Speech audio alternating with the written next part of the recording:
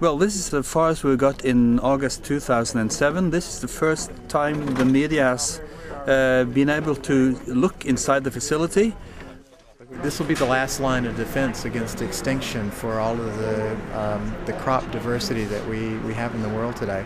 So it's extremely important for future generations, for ourselves as well, because this is the diversity that contains all the traits and characteristics that plant breeders will need to adapt agricultural crops to climate change and to produce more food for growing populations. This is going to be a facility that makes the scientists smile because it's just what we need and want.